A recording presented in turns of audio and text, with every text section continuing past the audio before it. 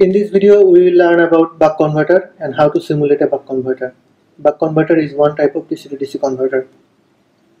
So DC to DC converter converts DC input voltage into DC output voltage. So it can actually step up the input voltage or step down the input voltage. However, even if the output voltage is DC, it still contains some AC component or ripple. Here is an example of a basic implementation of step down converter. So on the left side we can see the circuit diagram. A supply voltage Vs is applied to the load R, and the supply and load is connected with the help of a switch SW. So if the switch is closed for the time t1, then we get a voltage in our output, and for the time t2, when the switch is open, we don't have any voltage drop in our load. So the average output voltage can be calculated if we integrate the output voltage from time 0 to t1, then we get this formula, because when the switch is closed, the output voltage is equal to the input or supplied voltage. The term T1 divided by capital T is also called the duty cycle, which is represented by the term K. So we can generate duty cycle in various ways. So here is an example. We can use a comparator. One voltage can be a periodic sawtooth signal, that is our carrier signal VCR, and a DC reference voltage VR, and we can actually adjust the duty cycle by varying the reference voltage. So we can see that whenever the reference voltage is greater than the carrier voltage, the comparator produces a positive output, and after this point the reference voltage is lesser than the carrier voltage, so the comparator produces zero voltage. So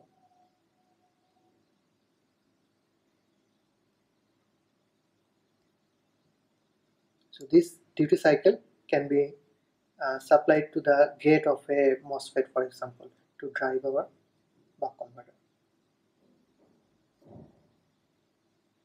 Here is an example of a circuit diagram of buck converter. So we have our supply and our load and our switch. Here they have used a transistor, but in our simulation we will use a MOSFET.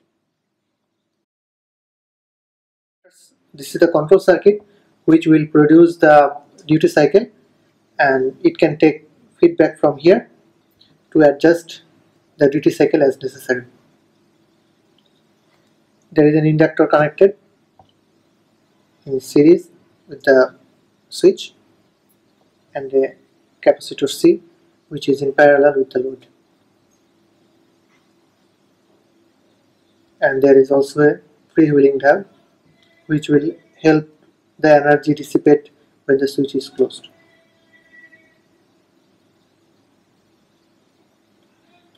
So whenever the switch is closed, the circuit becomes like this. The supply voltage is connected through the inductor to the load. So the supply current IS goes through the inductor and to the load. And when the switch is open, then the entire supply side is disconnected from the load, and the remaining energy in the inductor flows like this and is dissipated because of the resistance in the circuit.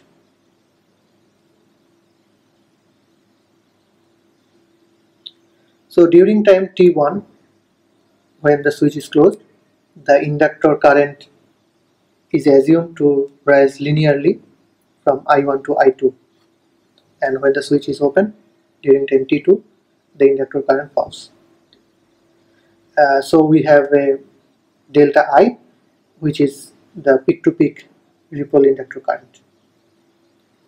Similarly, for the capacitor, the current slowly rises linearly also, and it also falls. And for that reason, we also have ripple voltage in the capacitor.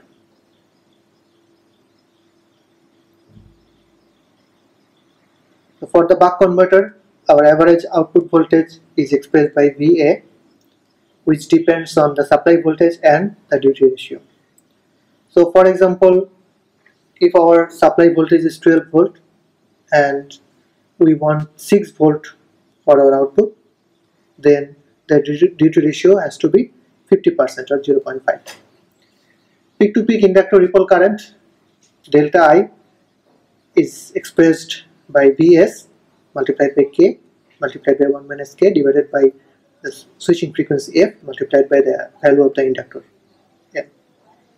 And peak to peak capacitor ripple voltage delta Vc depends on the following formula: supply voltage Vs multiplied by duty cycle K multiplied by 1 minus K divided by 8 inductor value L, capacitor value C multiplied by the square of the switching frequency.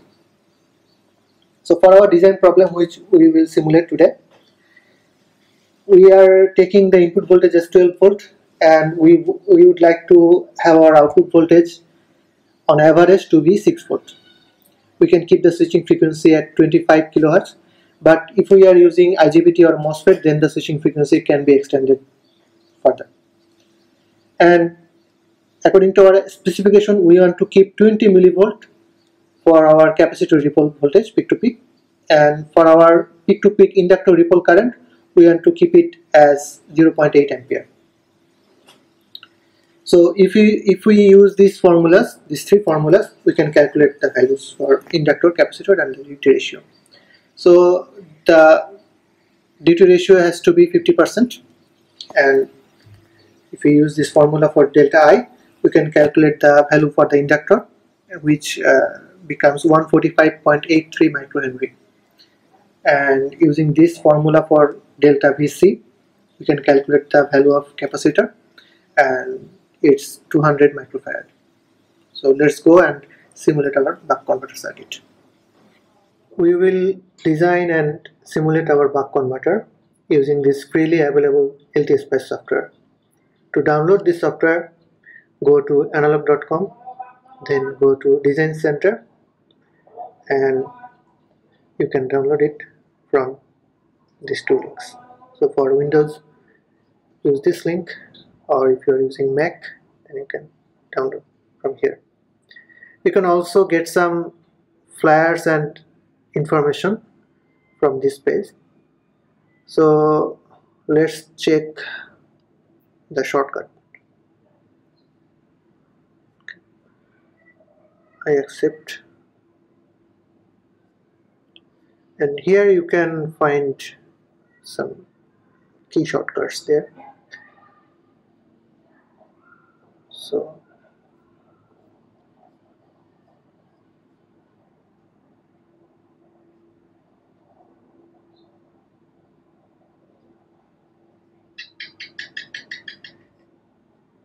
So here we are.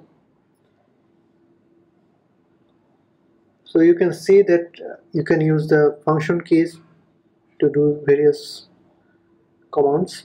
For example, to draw, you can use F3. You can get the component list from F2. You can move using F7, and there are also other keyboard shortcuts.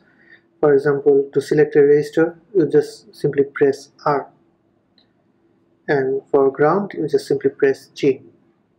So here you can see that the component list comes up when you press F2, and if you want to rotate, then you can use Ctrl R, and for mirroring, Ctrl E. Let's begin our simulation. So first, open up LTSpice. create a new and blank schematic.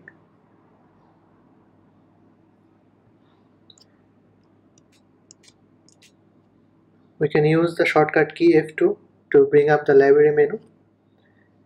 First, we will select the voltage source. Let's put it here. Then we will get our N-channel MOSFET.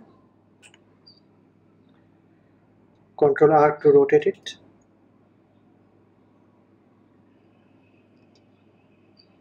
Then let's get our inductor. Rotate. Place it here. Then we can get our capacitor and our load resistor.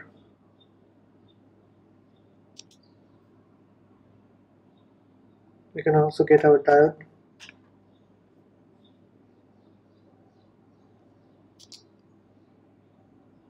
And to generate pulse voltage, we will use a normal voltage source in this simulation. So we'll keep it here. Okay.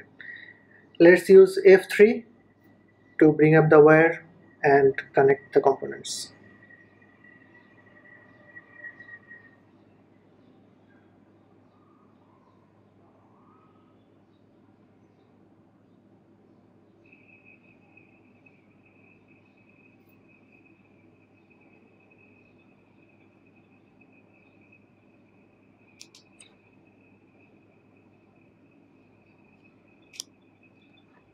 We need to rotate the diode, so let's select a diode.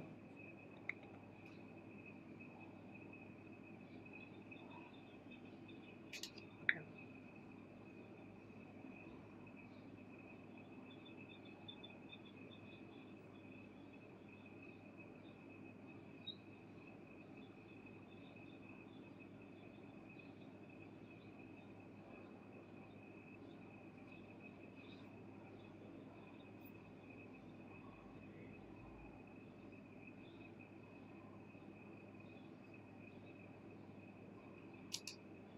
The shortcut for ground is G.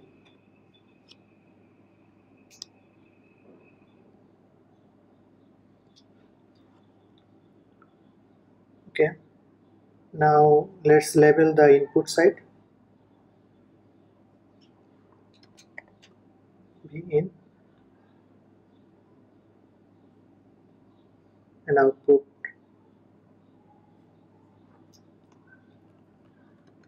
V out.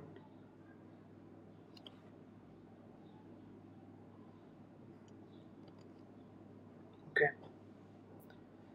Now we can start to configure the components one by one. So first start with the voltage source. Let's give it a value of 12 volt DC. Rename it as V in. Then our MOSFET.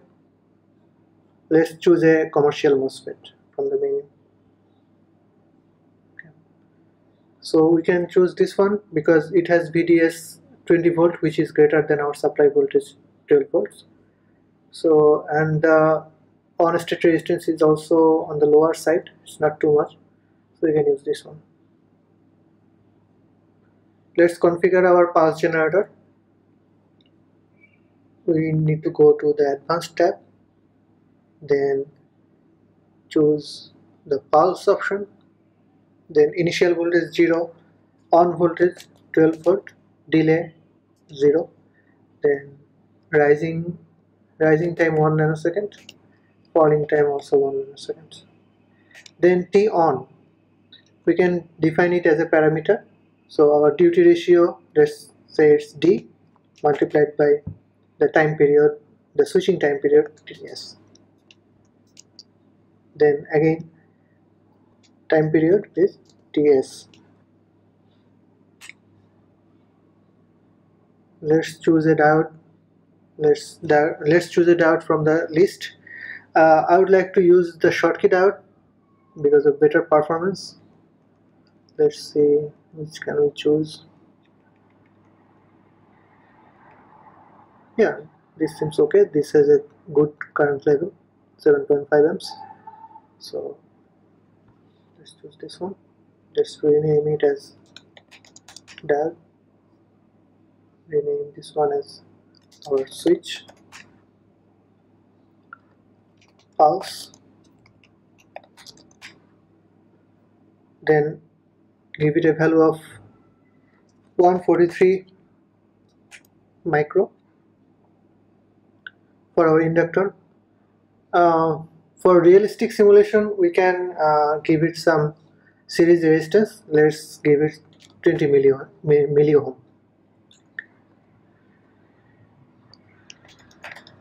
Inductor. Now capacitor. So from our calculation, the capacitor value should be 200 microfarad. So 200 micro. Series resistance, we can give it some series resistance. Let's give it a little, 1 milliohm. Okay. Rename capacitor. Then load. We can keep it just 1 ohm.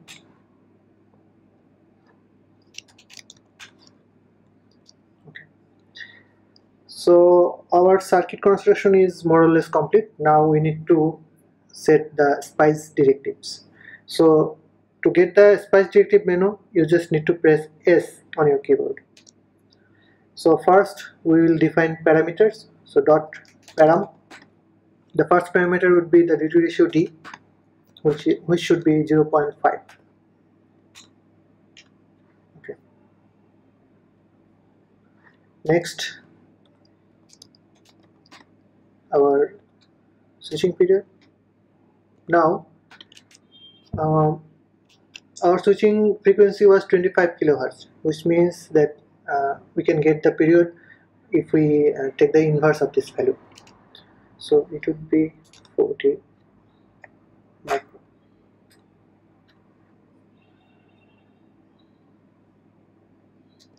Now let's define the simulation type. So we want to do transient analysis. So dot tran. Then for how long it should run, we have to specify. So let's say 5 milliseconds.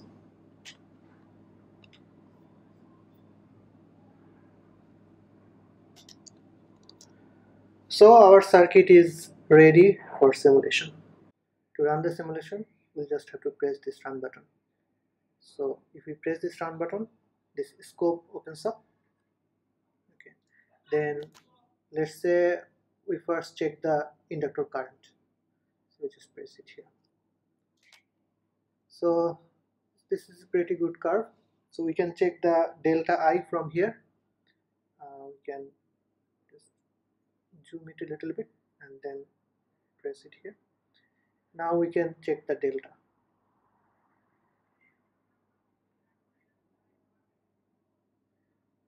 So the delta is almost 900 milliampere. So from our calculation, the peak-to-peak inductor ripple current was 800 milliampere, but in our simulation, we are getting a little bit more. Okay. Now we can check the output voltage. So let's check the output voltage here. Okay. This seems to be nice shape. At a steady state, it achieves 5.6 volts, which is not exactly 6 volt as we have hoped for, but it's pretty close. The reason for the variation in the voltage value and the current value is because we are using the real life values, like let's close it, because we are using series resistance here also with the capacitor, and we are also using the practical diodes and practical models of MOSFETs. So that's why there is a difference between values, theoretical values and simulated values. Okay. So let's check the voltage again.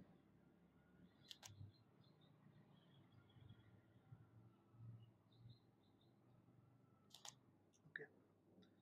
Let's zoom a little. and from here we can actually check the delta. So delta is 23.5 millivolt, which is a little bit more than our specification, 20 millivolt. So that is it for now.